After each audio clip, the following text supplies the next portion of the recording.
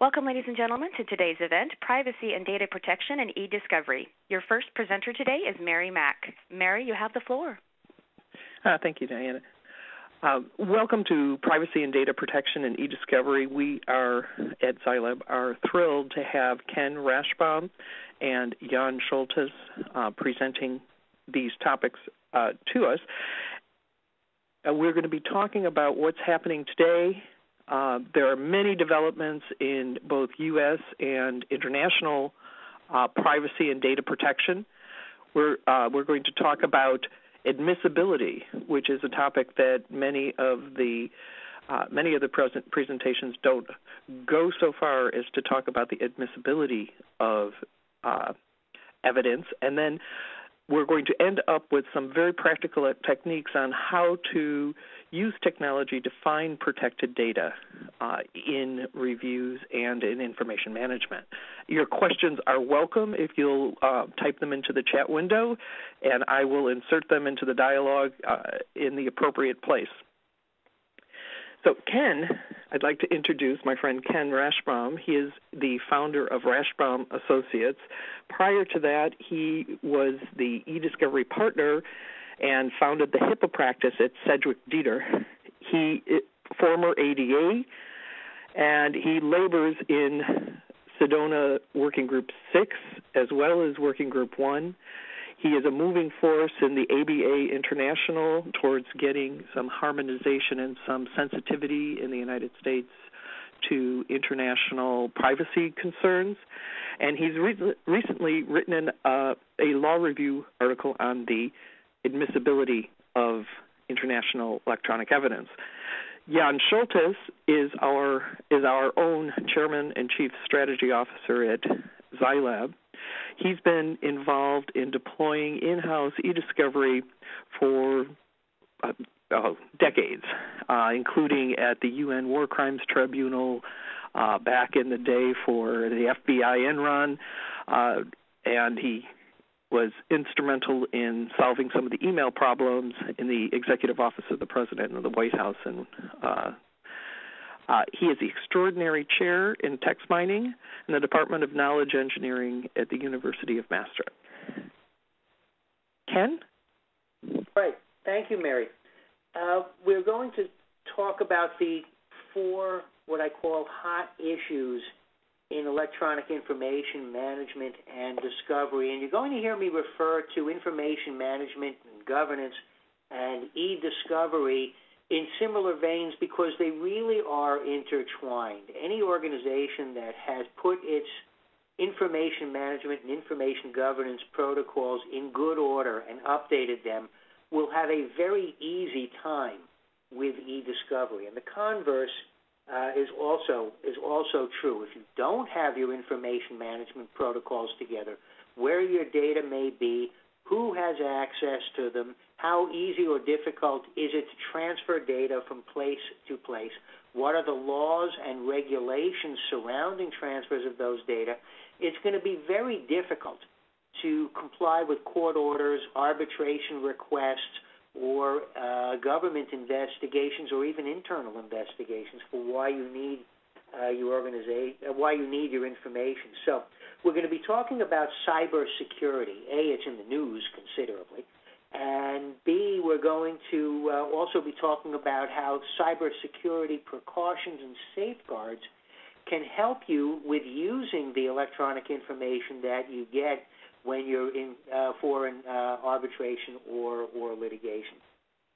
Healthcare is also a very, very hot issue for reasons which we'll get to, but you should know at this point that in the United States, by 2015, according to government mandate, all health information will be electronic, which means that for care purposes, for patient safety purposes, government investigations, litigation, your information discovery in healthcare will be electronic, and healthcare is very challenged at this point in organizing its electronic information.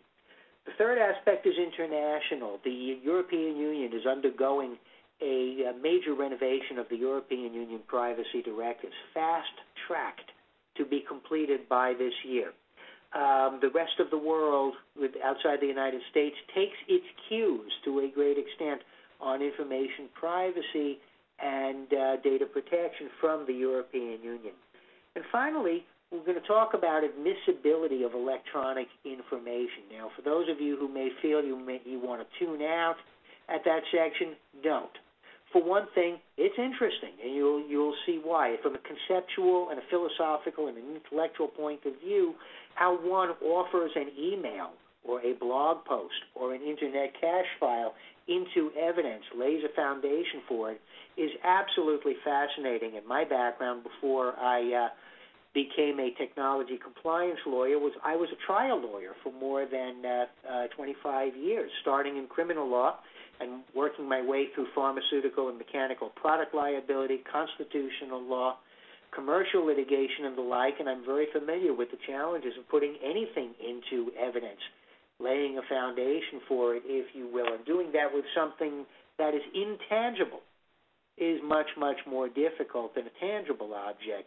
The other thing is, while some of you may be thinking, well, heck, why do we need this? Not much goes to trial anymore.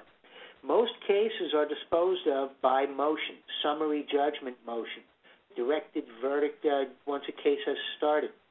And those applications have to be backed by proof in admissible form. We'll be talking about a case called Lorraine v. Markel, where both sides made cross motions for summary judgment using printouts of emails in support, but with no other foundational information. And Judge Paul Grimm, recently appointed to the District Court of Maryland, but at the time of that case a magistrate judge, said in effect, what am I to do with these pieces of paper that no one has told me what they are? How do you authenticate a printout of an email? Well, no attempt was made, and both motions were denied, with both sides having spent hundreds of thousands of dollars and having gotten absolutely nothing. Paul Grimm said very famously in that decision and in a subsequent law review article that the failure to admit electronic evidence that one has spent hundreds of thousands of dollars to get is nothing short of a self-inflicted wound. So on that happy note, let's move on. These are headlines that one sees on a fairly frequent basis with regard to how serious information governance compliance is. The Alaska Department of Health and Human Services, Health and Social Services, having been fined $1.7 million for data breaches. We see every week there are new forms of data breach from the healthcare industry. Hacking is a multinational business concern. Hacking of law firms is becoming a very big deal. It's been said of physicians, and I spent a large part of my career in healthcare, that they are lousy business people. And it's also true to a great extent of lawyers, but I'm going to take it one step further and tell you that most lawyers are terrible when it comes to information security. And law firms here in New York City, where I practice, are being hacked at an alarming rate by foreign governments because those law firms are involved in mergers and acquisitions, for example, that involve core state industries in places like Russia and China. So a lot of these actors do indeed constitute nations, but they also constitute politically motivated groups. How many of you have heard of the hacking recently by the group Anonymous, where they then leave little Guy Fawkes masks on people's screens after they've hacked in? People who were involved with WikiLeaks, for example, or the prosecution of Private Manning and Julian Assange have been particularly frequent targets of Anonymous. There is hacking by business rivals. Cyber espionage lives. And we see it from time to time. Recently, an FBI agent came to New York to speak to a group of law firms about their protections or lack thereof, and mentioned this, that there have been a number of invasions and intrusions into law firm and corporate firewalls This is a very big deal. Also, a lot of the security breaches that you will see are not the virus invasion kind or the hacking kind. A lot of them are just flat out pure failure to take good precautions, otherwise known as negligence. In healthcare, and I do a lot of work in HIPAA compliance. I am HIPAA compliance counsel to hospitals, software developers for electronic health information, and law firms that work with information because they are HIPAA business associates, and under the new HIPAA Omnibus Rule and the HITECH Act, they are responsible for following the security rule of HIPAA and are under the jurisdiction of the Department of Health and Human Services, or if Health and Human Services declines to prosecute, they can, state attorneys general can bring a HIPAA violation action against a covered entity, a hospital or a health plan, or a business associate, a consultancy, an eDiscovery vendor, a law firm, even most recently a cloud computing services provider. So you can imagine where a state attorney general, having had a quiet week, finds that there have been some fairly significant breaches in his or her state and decides to take action. Richard Blumenthal did that when he was Attorney General of Connecticut. The Attorney General of Illinois brought a couple of actions as well, and there are others I'm sure that are percolating around the country I don't know about.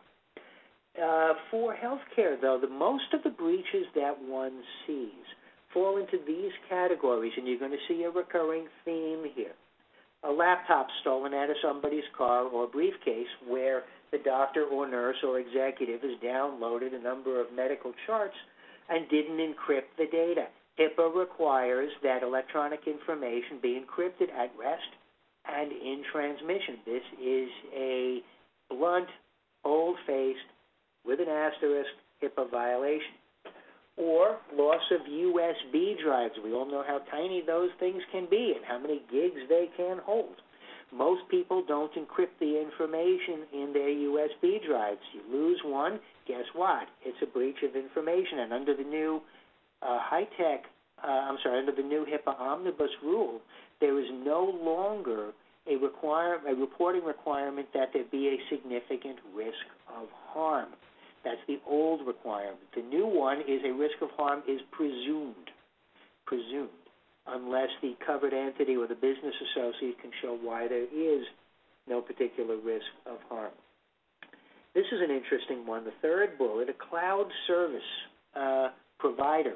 A cardiology office in Phoenix, Arizona, was using a cloud service provider for its appointments calendar. Nothing intrinsically wrong with that as long as you don't do what these folks did, which is have it available on the Internet without a password. So all the names of all the patients were now visible. They received a fine well into the six figures as a settlement from the Department of Health and Human Services, Office of Civil Rights, which is the entity that enforces HIPAA. But that's not the big-ticket item. The expensive item for this service, for this medical practice, is they have to do compliance monitoring and compliance reports to DHHS and remediation for a few years. And that's what's going to cost double, if not triple, what those fines were. The fourth bullet is another interesting one that is affecting corporations too, but you didn't see it in healthcare until fairly recently, viruses.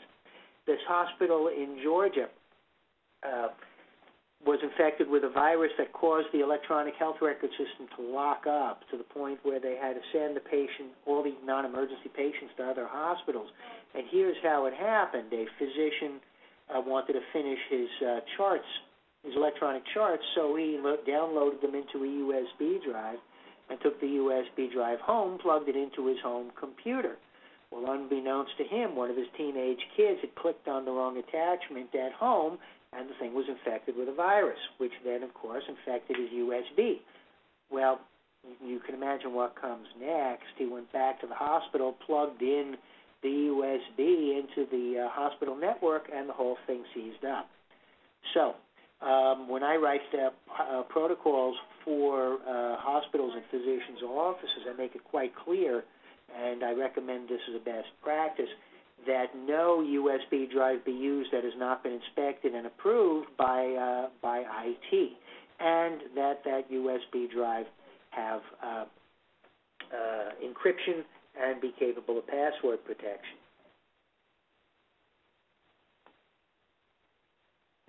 There are legal, cybersecurity is not just a business obligation, it's a legal obligation. And you see here the list of some of the statutes and regulations that actually have requirements for certain levels of security.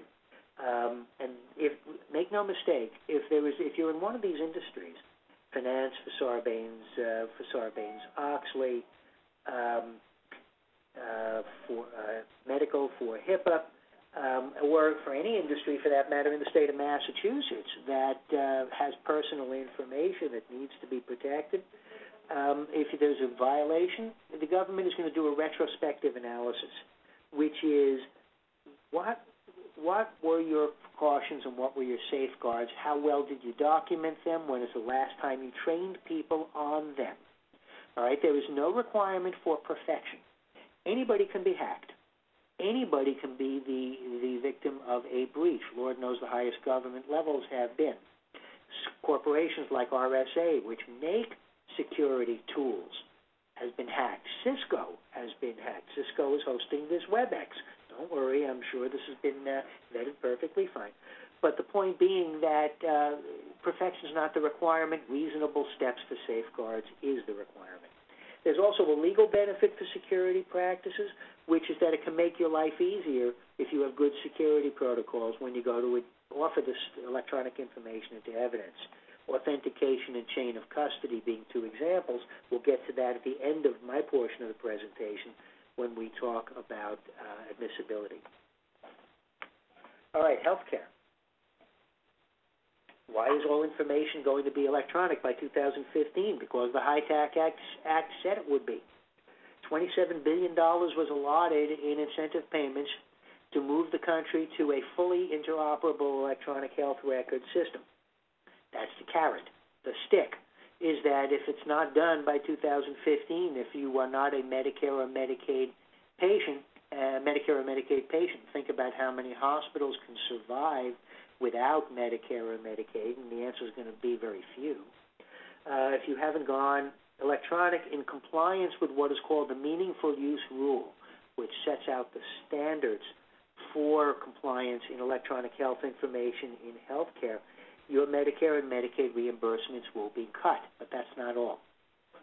The year to become compliant is 2013, right now, because the metric for compliance in 2015 will be a 2-year look back to 2013. The government will look to see how compliant you were in this year, so before they decide whether to assess penalties and cuts. So the bottom line for any of you in healthcare who are out there, this is the year you must be compliant. This is the year you must meet the standards of Meaningful Use Rule and HITECH. Next year, the Affordable Care Act, colloquially known as Obamacare, kicks in. Section 1104 of the Affordable Care Act requires all information on eligibility for insurance to be in electronic form. Imagine there's going to be 40 million new people coming in to the healthcare system in the next year who were previously uninsured, and you get an idea of why this is a bit of a nightmare to corporations, and yet this is an opportunity for consultancies, vendors, and law firms to help make this a much smoother transition. And those of us involved in this area are working to do exactly that through sessions like this, through articles, through blog posts, and the like. Now, the HIPAA Omnibus Rule came out only a few months ago, January 13th and January 17th, and what it did is it expanded, if you could believe that, the high-tech requirements to breach notification and other aspects of compliance, and extended jurisdiction to business associates, as I've talked about, those who access health information on a regular basis billers, coders, law firms, IT vendors, electronic discovery consultancies like ZyLAB, and their subcontractors in turn. There are new provisions for written agreements that state, in effect, that the business associate and the subcontractor will keep information secure and will keep it private according to these rules. And there's a reduced standard, as I mentioned before, for reportable breaches. Let me go back one. There we go. So some of the hot issues in eDiscovery for healthcare. Number one is audit trails. An audit trail is a kind of is a type of metadata mandated by HIPAA. What an audit trail does is it tells the reader who has looked at the electronic medical record and at what time, and what he or she did with it. We are seeing here in New York, and we do a lot of healthcare work, that in employment cases and professional discipline cases, government investigations, and medical malpractice cases, the requesting parties are looking for audit trails first and foremost. Why? Because it's an objective standard for who looked, what did you know, and when did you know it. Again, as a trial lawyer, this is something I've always wanted to know. So it's a hot item. Native format production, the record looks very different on the screen than it looks when it is printed out. We're seeing a lot of requests for native format production, particularly for radiology images. Electronic communications, even though it's not many people don't think emails and texts are part of the record, they are for purposes of a court. If doctors are talking with each other or talking with nurses or technicians or other clinicians about medical care, it's going to be part of the record, just as if they were writing paper memos. And I don't know any court that won't necessarily hold that. So query, where are your emails? How easily can they be retrieved? On what network are they? What I counsel my hospital clients to do is to have a protocol that no communications about patients are going to be on an application other than the hospital network. First of all, it's a HIPAA violation to communicate protected health information over unencrypted media. But more importantly, from a litigation point of view, is if you've got people communicating on Gmail, Hotmail, AOL, people still do that, Verizon, how are you possibly going to collect all this information and preserve it as the law requires? Also, finally, off-the-grid applications. A lot of hospitals create their information systems the way they create their physical plants. They start off with a small core built many, many years ago, and then they add on wings. Or here they add on applications, and they add on systems, and they add on platforms. Sometimes laboratories or departments will go out and buy their own imaging systems and information applications and don't tell anybody about them. We've had the situation here where we've come into a deposition with a record, and it turns out the plaintiff has a much thicker record than we do, because he or she were able to get the record from their client, who in turn got it through calling the actual physician, who went to the off-the-grid application and picked it up. A data map is critical, particularly in healthcare, to show what you have, where you have it, how easily you can access it. Without that, you may not be able to meet the legal requirements in court actions about producing documents or government requests, for that matter, for investigation. Okay, let's move on from healthcare to international, the global march of data. Several challenges here. First of all, information is being sent around and stored and created in many, many countries at the same time. Yet, by the same token, the blurring of political borders is being met by a hardening of political borders. As I'll get to in a moment, the European Union and most of the rest of the world has a general principle that you can't send personal data outside either the region or the country without consent of the data subject. What is personal data? Personal data is, according to Article 2 of the European Union Privacy Directives, data that can be traced to an identifiable person. I'm not being glib. That's actually what it says.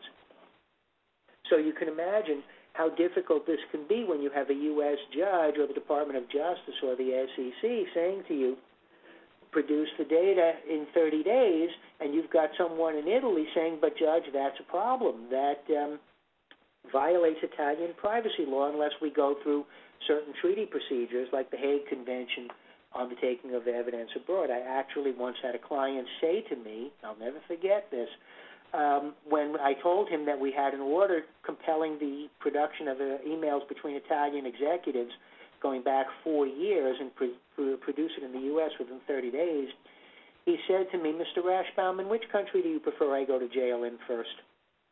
And he was not the first client I asked that and won't be the last. There are data protection laws in 85 countries and growing every day, Singapore being the most recent one. The consequences for U.S. corporations are obvious because sending data around for information governance purposes also requires compliance with these laws. Very important. But what companies can do is be proactive, take advantage of the fact that they now have some warning that these laws exist and that they can organize their information transfer and information governance protocols, retention schedules, and the like ahead of the process server, ahead of the government inquiry. And then it'll be much easier to handle this for an eDiscovery or litigation purpose. The European, let me just give you the general scheme of the European Union, and then I'll talk about some of the differences for Asia, South America, and Canada. Some of you may have attended these international eDiscovery sessions and thought, oh my God, this is so Eurocentric, there's a whole world out there beyond Europe. You know what? You're right. And I'm going to try not to do that, but I am going to lay the foundation for this by starting with the European Union because most countries have based their rules on the European Union privacy directives. And a little known fact, HIPAA, our health privacy law, is loosely based on the European Union privacy directives. The privacy directives are a floor, a minimum standard, just like HIPAA is a minimum standard for healthcare protection here. Each country implements the privacy directive. Remember, 27 member states in the European Union. Each country implements the directives with its own legislation, but they can't go below the standard, the privacy standard, but they can go above it, and most of them do. Second aspect you see mostly in Europe, but also in Quebec and South Africa, are blocking statutes. France's blocking statute is the most famous one. That prohibits the export of any data, not just personal data, any data, for use in a foreign judicial proceeding. The French prosecute violations, so do the Swiss. Haven't seen one from Quebec yet, but it wouldn't surprise me, and I certainly don't want my client to be the first. The privacy directives are being revised this year. The goal is to set up one set of data protection and privacy laws for all 27 member states. Given the recent experience with the Eurozone, I'm not exactly sure whether this is going to fly in its current form, but from what I've seen, it probably will. Fines can go up to 2% of the corporation's annual income. Imagine that. Their recent privacy laws have been enacted on similar principles. In Korea and Singapore, Mexico passed a privacy law a couple of years ago, but just passed its enforcing regulations, and I'm told by my colleagues in Mexico that they are looking for scalps. They are looking for particularly American companies, but also European companies who violate the law to make examples of. Don't let your client or your company be the first.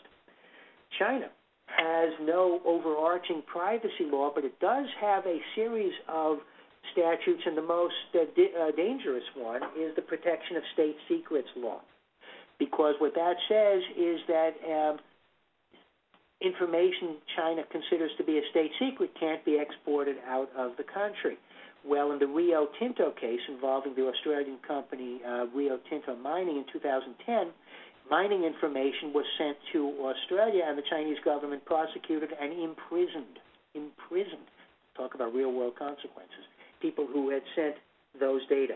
The thing right now, in the interest of time, that I want to stress about Canada is there's a federal law and there are also provincial statutes. PIPEDA is the overarching federal law, Personal Information, Privacy, and Electronic Data Act. But the provinces can and do go further. British Columbia, for example, prohibits storage of personal data in cloud service repositories in the United States because of concerns about the Patriot Act. Now, How does this come into play with eDiscovery? Well, imagine the conflict, if you will, between a U.S. court saying, I want the data now, and my Italian client who said, I can't give it to you because I'm going to go to jail. Also, preservation under ZyLAB and similar cases may violate local laws. There is an opinion from the European Commission, Article 29, Working Party on Data Protection, which states that a litigation hold simply for reasons of reasonable anticipation of litigation may violate European law. Well, that's exactly the language of the ZyLAB cases and pension committee, so what are you supposed to do? What you do is work with counsel who are knowledgeable in this area, both local and otherwise, to narrow the scope of the legal hold. Now, courts are required under the Aerospatiale against District Court of Iowa case to use a five-factor balancing test to consider whether to utilize foreign law, particularly foreign data privacy law. But as a practical matter, they rarely do. They give lip service to it, but don't. So what you need to do if you're representing a company like that, and I get brought in especially eDiscovery counsel in these areas, is to bring the issues up as early as you can, certainly at the Rule 26F conference, but at a minimum at the Article 16 conference. And most of the judges with whom I speak on panels, and I've also taught this course, International eDiscovery, at the Federal Judicial Center in Washington, uniformly say if they know there's an issue early on, they can provide for extra time in the discovery schedule or issue letters rogatory under the Hague Convention to try to get the information. But if they don't get told about it until the 29th day of a 30-day order, they will react very, very negatively. Now, the ABA is trying to take steps on this by passing ABA Resolution 103 of last year, which urges U.S. courts to consider and respect as appropriate data privacy laws that affect the litigants before them. This is a big deal because parties can now point to this resolution and it has the full force and backing of the ABA. The other point on this I'm going to leave you with is before any collection takes place in the European Union, it's necessary to cull and filter the data. And this is, again, out of Working Party, Article 29 Working Party opinions, for sensitive and irrelevant data. You need to come up with culling protocols based on the statute for what constitutes sensitive data, which is usually healthcare, religion, sexual orientation, but also political and labor union affiliation, varies by country, and also relevance issues in which you'll need counsel to go over the government request or the papers in the lawsuit and define the issues and come up with a culling protocol for that. And yes, you need to do it in the local language. I actually had a firm that brought me in a special eDiscovery counsel when I told them we had an associate here who's fluent in German and the case was in Germany. They said, why do we need that? I actually had to ask them, well, where's the data from and what's the language of the people who created it? Last point is admissibility. Again, use what you have created. The foundation for admission of any documentary evidence is authentication. Is it what you say it is? Reliability. Is it created and maintained in a way that you can rely on it, that it has integrity, it hasn't been altered? And finally, business exceptions to the hearsay rule. You have to meet all those things, plus, of course, relevance. Without much time to go into that, I put a citation here to the article that I and my co-authors wrote on admissibility of non-U.S. electronic evidence. We lay out very clearly how one, for example, without bringing in live witnesses from a place like Lithuania, can get a Lithuanian blog post or text or email into evidence in a United States court. Consider then that the security protocols, if you will, can make the chain of custody easier. Things like distinguishing characteristics can be used to authenticate. Sometimes expert testimony from someone like Johannes, for example, can be absolutely critical in trying to show why this information meets the standards of foundation to get it admitted into evidence. Documentation of information governance protocols, how information is retained, kept, secured from place to place to place. can help you get this information into evidence and make sure that if you're offering it, you're prepared to meet these objections. You can't do this on the fly. You've got to prepare in court for a judge who may not be that familiar with how electronic evidence is received, so that he or she can be educated by you as counsel in order to get this information into evidence. Mary? Oh, that is a fantastic overview, Ken. Thank you. And I would highly recommend Ken's law review article that he has cited on this slide, the admissibility of non-U.S. evidence in the jolt of Richmond. Jan is going to speak about some of the technical approaches to handling this conundrum that Ken has put out in front of us. How can a corporation or a law firm handling sensitive data do it cost effectively and with the least amount of risk? Jan? Yeah, Mary, thank you very much. And I also want to share my compliments to Ken.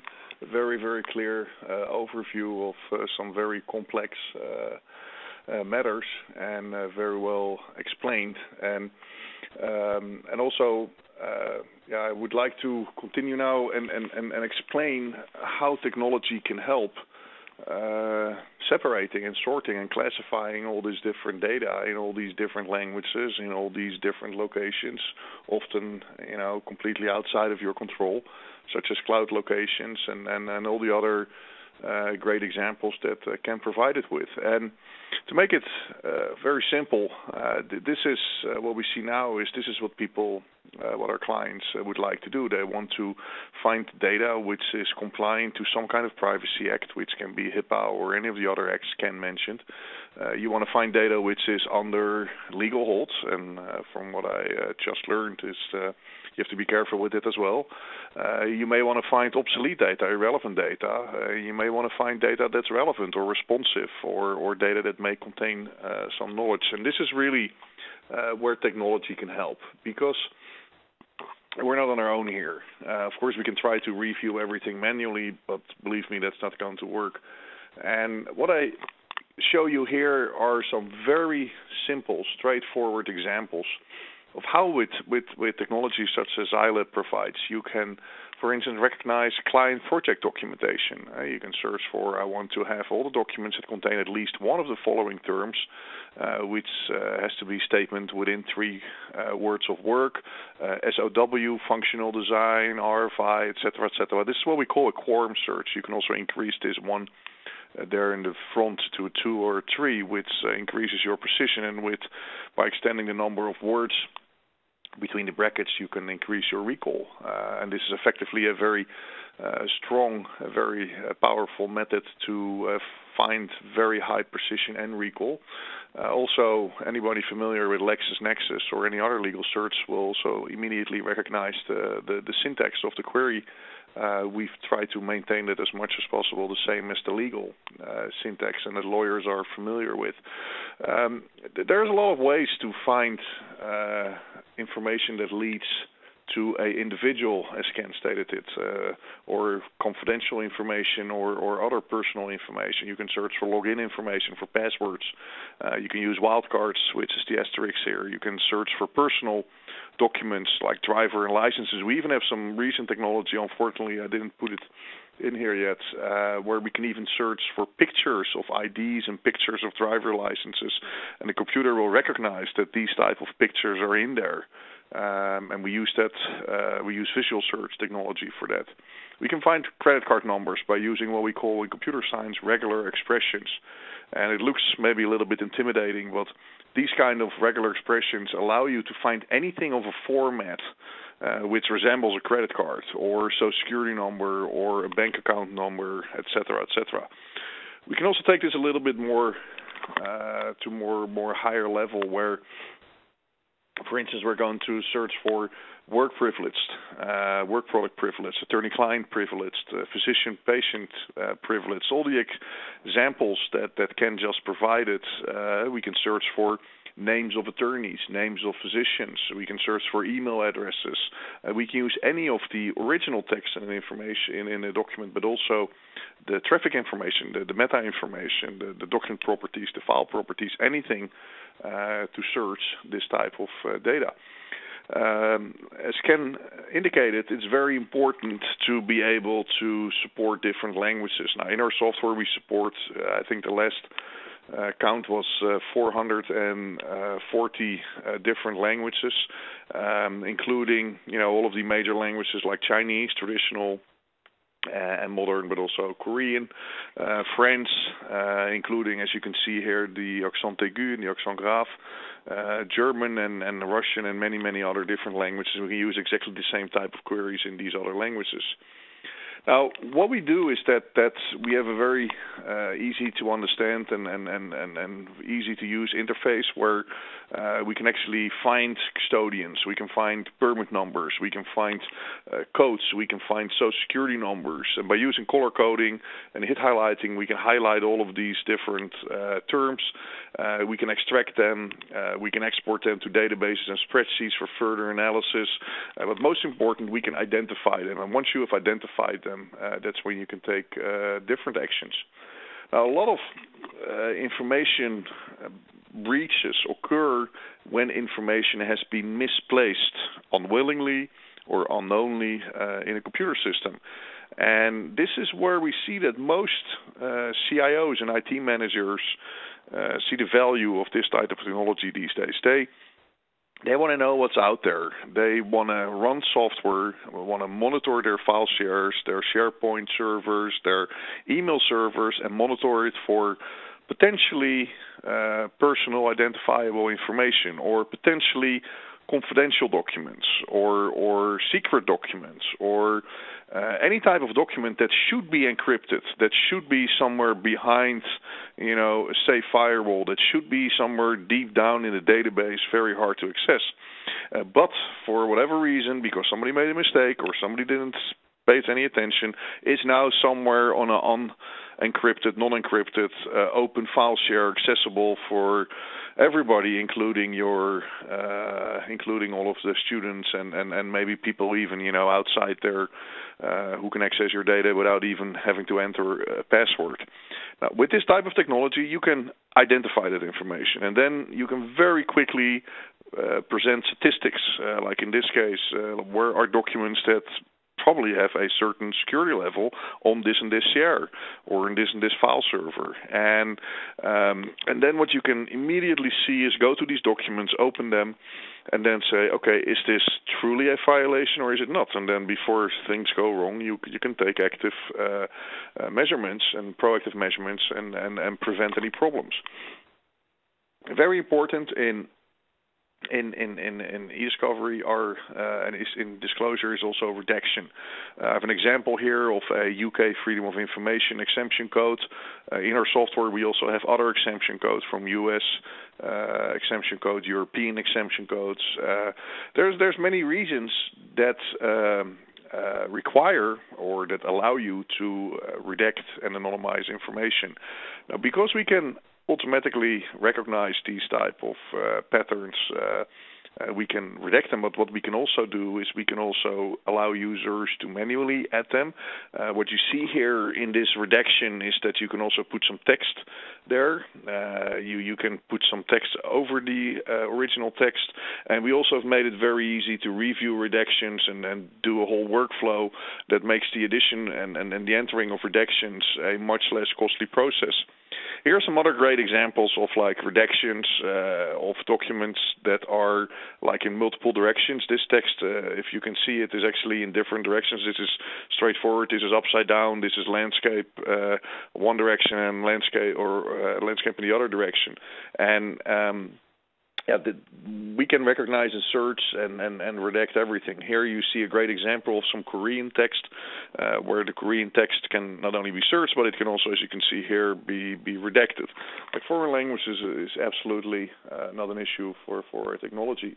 And here are some examples of intelligent redactions where we can use either keywords or gazetteers or regular expressions or other technology or rules or artificial intelligence type of pattern recognition to identify all kinds of different personal identifiable information, like here in German, Frau, Herr, Madame, all kind of other different ways to recognize this. We can not only, one of the other things that's more and more important in litigation is also drawings and schematics, not only in construction industry, but also in a variety of other technology industries. We can also search and redact and analyze this type of documents, and it's really not a problem to work with these ones as well. This is just a couple of examples of how our technology helps our clients worldwide managing and automatically classifying and sorting information. And one of the key added value of our technology is that, as Ken indicated, there's a lot of jurisdictions that have rules and regulations that are in contradiction of each other, and you don't want to pay fines in different contradictions while at the same time trying to be, as good as you can, and then you do everything that they want in the U.S. and suddenly you get a huge fine in France, or the other way around. Now, with our technology, we allow our users to limit those risks to the absolute minimum. So we allow them to find documents that are potentially leading to persons or individuals that are potentially containing any PII and that may violate local data protection violations. On the other hand, we can also find all the other documents that may be relevant, and because of our technology is used on both sides of the pond as well in Europe by some of the most privately sensitive organizations, even in France. One of our clients, for instance, is the French Senate. Some of the other clients that we have are the European anti-fraud officers that are under very, very strict data protection requirements and very strict privacy rules. And the reason why they use our technology is because our technology allows them to do investigations and allows them to analyze data, but at the same time respect European privacy regulations and data protection act. On the other hand, we have a lot of clients in the U.S. that use our software for eDiscovery under the Federal Rules of Civil Procedure. So we are one of the few vendors that understand both requirements and that also allow our clients to use our technology to be as compliant as possible with both regulations. And it's very important that if you do negotiate your protocols, and I think this is where Mary and Ken probably have absolutely have much more experience than I have. This is what you should take into consideration, because if you are willing to be compliant with as many legislations as you can, you have to negotiate how you're going to do that, and you have to reach agreement as soon as possible in the eDiscovery process. And then it's very useful if you understand that this technology is out there, and you can actually be compliant with different jurisdictions or legislations. Okay, Mary, thank you very much. Up to you. Yeah, thanks, Jan. We've got some questions. One of the questions is that we have somebody who's pursuing a certificate in eDiscovery and wants to know what steps an eDiscovery manager can take to make sure that he or she has ample knowledge about data protection in order to perform his or her job as a proficient eDiscovery manager. And certainly this webinar is one step. And then Ken and Jan, I know, Jan, you've got some things from AIM, and Ken, you've got some things as well from Sedona and other places? Yeah, there are a number of different places that you can go, but my suggestion is twofold. One is, in an eDiscovery matter that spans countries, you need outside counsel. You need to have someone who is proficient in not only the laws of the different jurisdictions, but how they apply to the transfers and how do they apply to the business uses of the information, where it's been, where it's going to go, what the data map is, and how it's ultimately going to be used. Anybody can read the statute, But when it comes to figuring out how to comply with it in a way that gets the job done, that's where you need somebody who's got experience in that area, because take it from my own personal experience, it's not a good answer to a federal judge in the United States or a Department of Justice investigator to say, sorry, I can't give it to you. Privacy law says no. So you have to work with people who can figure out a way to do it. In these instances, I put together a team with outside counsel, in-house counsel, the IT department, and representatives of the business users whose information will be involved here. Also, Mary mentioned the Sedona Conference. There's a paper that's available for a free download called the Sedona Conference Framework for Analysis of Cross-Border Data Conflicts, Data Discovery Conflicts. Like I said, it's a free download. I would very strongly recommend it to you. And I think it's important to know what questions to ask. If you're an eDiscovery manager and dealing with technology people, you'll need to know what the issues are. You may not know what the answers are yet, but to know what the issues are, and as Ken said, having outside counsel that is on the ground in the country or an eDiscovery provider that has experience in the jurisdiction that you're working, that's what's going to train you on how to do it. And then, of course, with all of the changes, you need to keep updated on these things. That's right. There are synergies between the technical people, the legal people, and the business people. And by taking advantage of these synergies, you can best do your job as a proficient eDiscovery manager. It's not siloed. This really is a holistic endeavor. Yeah. So, Ken, we have a question on the.